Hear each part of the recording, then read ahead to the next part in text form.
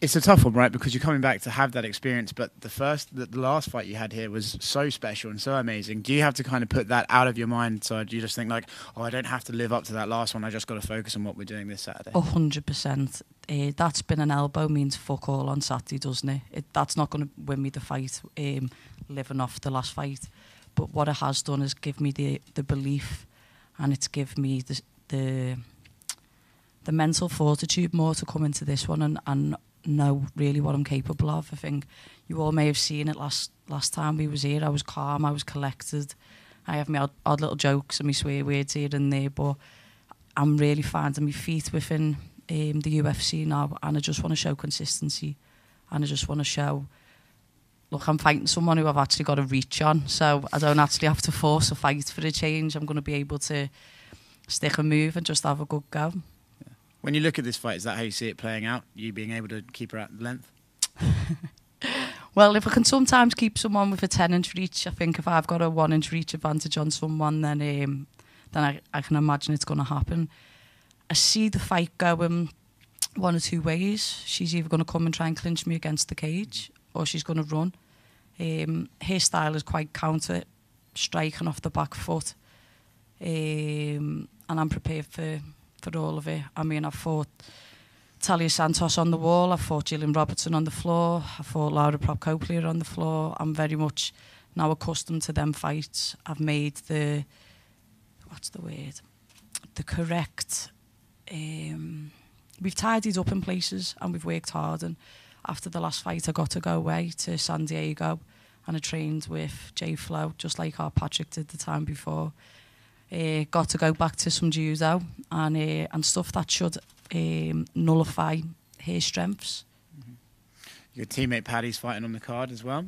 What have you made of the twerking talk going on with him and Jordan? Oh, fucking hell. I don't know, he's just trying to sell a fight. I appreciate anyone who likes to express themselves and show just who they kind of are, but if Jordan thinks he's going to twerk in that O2, he's got no chance. I think there's more chance of Paddy teabagging him than that happening. Like, this is what's back and forth. Paddy's going to teabag him like on whatever game it is, Fortnite or Call of Duty or something, I don't know. But I don't know, let boys be boys and just play. Jordan also questioned, he said, the fight will be at 9 o'clock. How drunk can they really be by then? Is that a real question for me? I don't know. I'll probably be half a bottle of Howler head down, spinning around the O2 by then. But I think, look, at UFC London, the fans are coming from everywhere. Half of Liverpool, well, most of Liverpool will be in there. Manchester for Tom. And I just think the atmosphere may be more than the last time. So to the foreign fans, just embrace it, because to the foreign fighters, just embrace it. Our fans don't mean any malice, but they get behind their own. Molly. Who's next? Hiya, boss. How you doing? I know you said you can't take that spinning elbow into the cage with you this weekend, but talk to us about what that did for you, your confidence, your career, your exposure within the wider MMA world, because it was a huge moment, right? It kind of blew up, didn't it? The internet kind of blew up off that elbow, and for me it just solidified I am who I say I am. And prior to the UFC I had finishes and really nice ones with my hands, and this time I just got that moment where everyone got to really realise, fuck, that is what she's about. So moving forward from that, sometimes in a loss you have to take more lessons, but in that win I think I learned more lessons than the previous losses that I've had. I've went away and I've worked so hard on my grappling. Even though it was the striking that won me the fight, I just want to keep on evolving and keep on getting better as a mixed martial artist. And I think I just reiterate what I said before, like, my feet are permanently cemented into the floor. It's not gone to my head. I've gone from the I just want a bevy girl to the elbow girl, and I wonder what we'll get on Saturday night, what I'll be next. I know you're someone who will always fight with their heart on their sleeve, but how much has being able to fight more with your head in the last few fights been a game changer for you? Yeah, I think you can all probably see me progression as a mixed martial artist, and my fight IQ has risen. I think Paul Rimmer, Adam Ventry, Ellis Hampson and Joseph McNally have really started to calm this, even though I know in the fight the tempo is a lot and it's fast. My decision making in that last fight, I think, was spot on, and the fight before against Kim, I'm making the correct decisions instead of shooting for a takedown when I shouldn't. I've just took my time, and if the pace is too much, I've took it down and slowed the fight down. And this fight, my opponent will bring lessons to me that I think I've already passed, but I think I'm going to be able to pass with flying colours this time. Final one from me. Looks like you're having the time of your life right now. You know, everything's going absolutely superbly for you. But this is the toughest sport on the planet, right? And the minute you take your eye off the ball, you get humbled real quick. So how are you managing to balance all of this with the increased exposure, the fact you're much more famous and, you know, your career is on the up and up, but while also keeping your feet firmly on the floor? I think notoriety and all of that kind of thing means fuck all. I've learned that none of it's real. Do you know what I mean? Just because I can go out and more people know my name doesn't really change me as a person. It doesn't change my life. It doesn't change my family's life. Like, Liverpool's got a really good way of sometimes keeping you humble. Like, I walk in that gym every day and get humbled by my training partners, me mum, my family, my girlfriends, everyone. I'm the butt of the joke all the time. Do you know what I mean? Just because I fight, it doesn't mean anything. I've tried to be more of a role model and less of just the bevier. I've tried to drink less and do more for my community since getting more notoriety. So I think that always keeps you humble. And through all of this journey and through everything and through the last fight, I've just realised I just want to be a world champion. I just want to be a world champion again. And I can't look too far in the future. I just have to take every day and every fight as it comes. But like I say, I can't live off that performance forever, can you? You need to make sure that the next one outdoes that. However, the finish may not ever outdo that last one. The fighting IQ and the decision making should and will. Brilliant, thank you. Molly right here. Hi. Hi. You know, when people talk about that event in March, and many fans and just pundits saying that was maybe the best fight night, if not arguably one of the best events ever in the UFC. Definitely was, lad. Definitely was. You'd have had to be there, but it definitely was. Well, my question is, when you're next up, you've seen, you know that the English and the European fighters are doing well. How much did that affect you, whether it be confidence, whether it be pressure, or anything else in your energy? All Molly McCann needs is a crowd. That's all I need. I couldn't do COVID.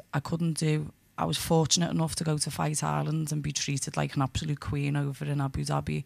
I was fortunate enough to fight in the Apex while still in the bubble. I couldn't do it. I just couldn't lift myself up to that kind of atmosphere. There was none. You give me 50 drunk fans and I'll still give you the fight of my life. But listening to that O2, being in that changing room when me and Patrick was getting ready, and we was watching it before we left, whilst we was on the way, and near enough every GB fighter was getting the finishes and getting the wins, and you could just feel the momentum, and the momentum was building. And the second I heard my walkout tune and just looked at everyone, and it was massive for me to see I hadn't won in the COVID, so to walk out and that many people be cheering for me and wanting me to win really, really blew me away. And then I had said the whole fight week and the whole fight camp, this is for yous. I understand like how long yous have waited. It's as long as we've waited for this fight night back in London. And I just knew what I was ready to give, and I know it'll be a similar case on Saturday. Do you feel that the European fighters have some pressure going into this one? Because the last one was so good, it's almost like, oh my gosh, everyone has to deliver again. And you're only responsible, obviously, for your own fight. But do you feel like collectively there is a bit of that kind of energy going into this? I think as long as you don't let the ego run away with yourself after wins, like what we've all managed to do. And Tom Aspinall's like a really good example of it. Good win, good win, good win. Doesn't let him run away, doesn't add pressure to him. He just gets on with his job. I think as long as you're focused, I don't think there's any more added pressure. From that last fight, my life completely changed in terms of sponsorship. I don't have to go into a fight now worrying about, what if I lose, I'm only going to get half, would that even cover 6 months, like rent and bills and all that kind of stuff. I get in there and I feel like a diamond's created, like pressure creates diamonds, and I'm ready to just keep on creating. So will I feel the pressure? No. Will I feel nerves of having a fight? 100%. Who doesn't? I'm just ready to have a go, to be honest, mate. My final question. Are you the only teammate who's allowed to call Paddy Patrick? Well, it's his fucking name, so I don't know why no one calls him it. Do you know how many trolls I get online from the Americans where they go, why are you calling him Patrick? I'm like, that's his name, that's why. I don't know. He just calls me the Meatball and I just call him Patrick. It's been that way since he had braces and I was working at Subway. Thank you. Molly, you mentioned obviously about your life changing, about financially not having to worry going into a fight. How does that affect you mentally, not having that kind of pressure about I need to win this in order to pay my bills? I think most people who watch the sport and most people in here love what they do, and sometimes everyone's thinking of, am I going to make it to the end of the month, because sometimes you're not getting paid like a lot, do you know what I mean? I wouldn't say I've got outrageous amounts because there's probably half the card earn more than what I earn, but just not having the extra. When you're going to a fight and you're in camp, you just want to be thinking, I'm going to improve there, I'm going to get better there. I think when you start having to think about money and survival post-fight, it can just be detrimental to your thought process. And when I'm in the cage, if I'm in a compromising situation, I want to be thinking, stop here passing, stop the arm, stop the elbow. I don't want to be thinking, fuck, if she moves here and I'm over, I'm not going to be able to pay me bills. And I've been really fortunate that Barstool's come in, give me a sponsorship deal where I'm comfortable to just give my whole self and to training. And I think every fighter does. By hook or by crook, we all find a way to make it work, whether you have to have 2 jobs outside of it. Everything that you do, you'll always give your best to it. But I just feel like I'm in a position now where I can just ultimately give my whole self to every training session, and instead of having to go and do other stuff, I can just put the Normatec on and recover. I can go for a cryotherapy, I can go for a walk with my dog Frank and just relax and take in the sun that's not really ever in Liverpool, do you know what I mean? But it's harder in some ways because you're probably more broken because you're training harder and you're giving more, but there's less pressure, which is better. You know, you mentioned about, you know, being more grounded, being very calm, focused, and we definitely saw that before your last fight as well. You know, how much of a difference does that make in your performance when you are kind of mentally grounded, mentally focused? How much does that affect the way you perform? I feel like mind, body and soul, when it's all together, you get the best performances of your career. And you can see it when, like, Conor McGregor, you can see when he was at that Zen flow and he had those amazing finishes, and then when he was being a bit, I don't know, like, whether to say, like, manic or, like, a little bit everywhere, probably because he was feeling the pressure a little bit, that the fights don't always go the way that you want them. So, for me, it has just been really important just to make sure that I keep my feet on the floor and just... Yeah, I forgot your question halfway through. Sorry, I've had a long day. That's okay. How does that affect your performance when you're... It affects my performance in a positive manner. I was saying 2019 I came to fight Zombie Girl, was it? Priscilla Cachoeira. And I remember sitting here and I was just taking it all in, and I was so fucking scared, and I couldn't eat all week. I didn't even have to do a salt bath or anything because I was that nervous. My energy was so drained, but I was still able to give the performance of my life. So when you're not constantly drained, you can just give more. If you're in the cage and you're punching and you're not on the back foot already in here, your recovery is better, and you're thinking better, and your combos just come together, and you're more alert and you can see. So I think it's real positive. And, you know, when you think about the fight this Saturday, how do you envision it? How do you see it going down in your head?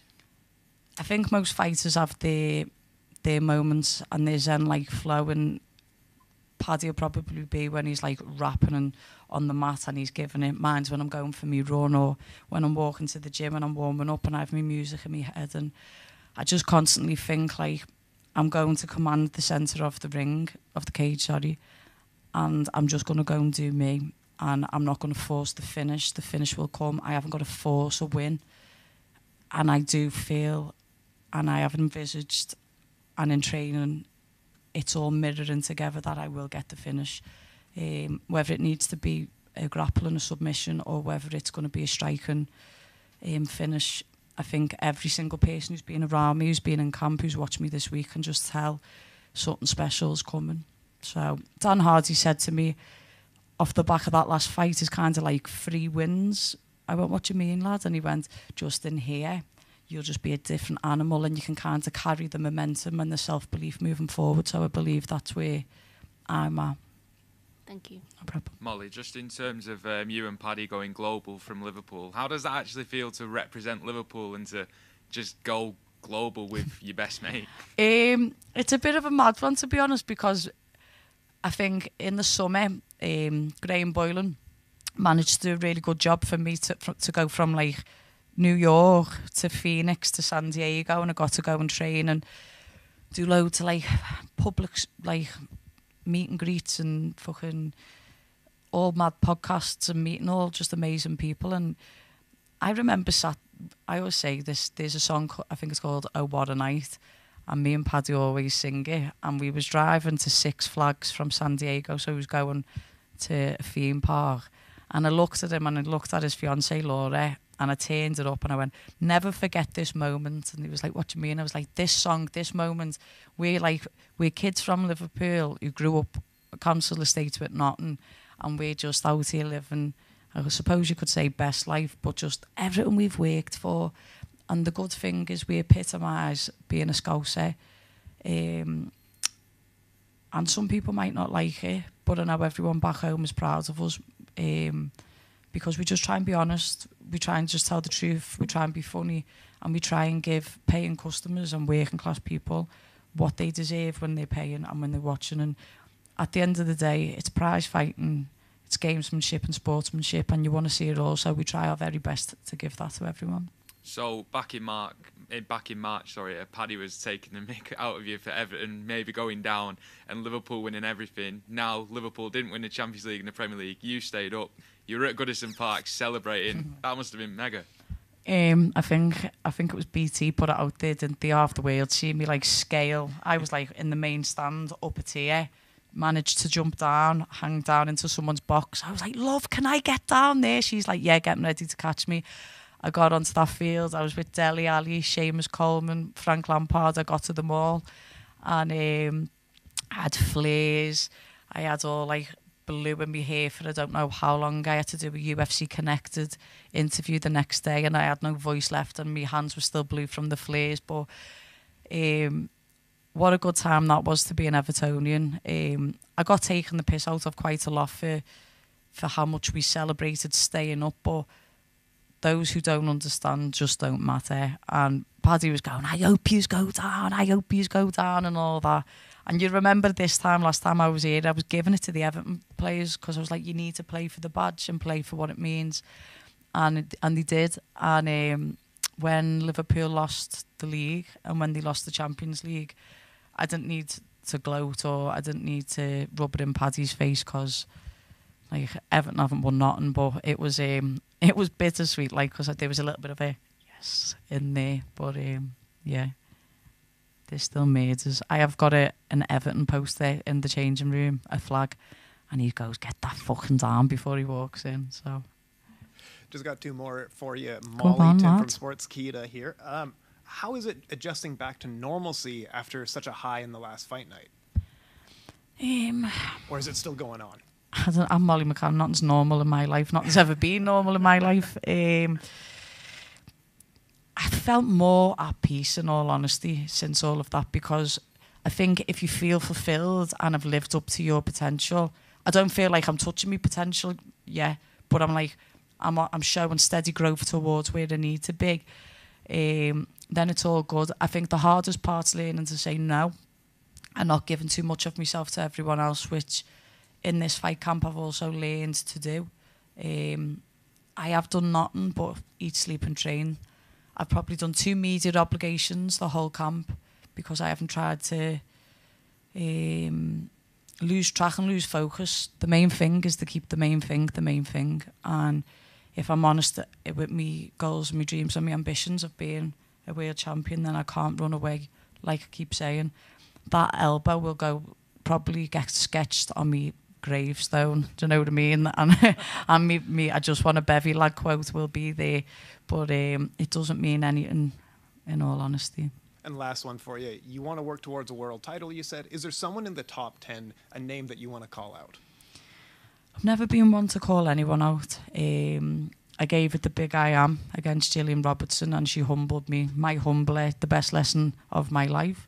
So I learned I don't need to do that because I failed at the first hurdle on that one. But I'm going to get this win. Dave Portnoy from Barstool is around, and Dana and him are quite tight. So hopefully after the fight we can have a conversation. And I would like to fight again in November in the Mecca of all Meccas for strikers. And I'll just leave it into their hands to see who I'll be fighting against. Oh, hey Molly, just one from me. With Cage Warriors just around the corner, I wondered who's the next fighter from your gym, next gen, who can make the jump to the UFC? There's not one. There's a few of us. I think me and Patrick will be going to watch after the weigh-ins because our boys are on the prelims so that we can all get a scran together and enjoy the Friday night. But you've got Nathan, you've got Luke Riley, you've got Adam Cullen, you've got... I don't really wear makeup, do I? I've got mascara in my eye and it's stinging. That'll teach me. What's my lad from Warrington called again? Nick, what was our middleweight world champion called? His name's just completely gone from my brain. No. Oh my God. Yeah, Bonnet. Sorry, I've had so much going on. Matt Bonnet, I'm really sorry for that one, lads. All of these are ready, and they'll be ready for world titles and Cage Warriors before we move forward. But it's really nice to step on the mat knowing you're in the presence of people who are leveling you up. The last day of my training camp, I got in a taxi on the way to the gym and he went, "Fucking hell, Gail, you look like shit." I went, "What, do you want me to be looking fresh as fuck at the end of a fight camp?" Because I was like, if that's the case, then I'm not training with the right people, am I? I mean, they're not hating me, don't get me wrong, but I'm giving me like life to the camp. But next gen versus the world, and soon we'll be making the O2 just a club show.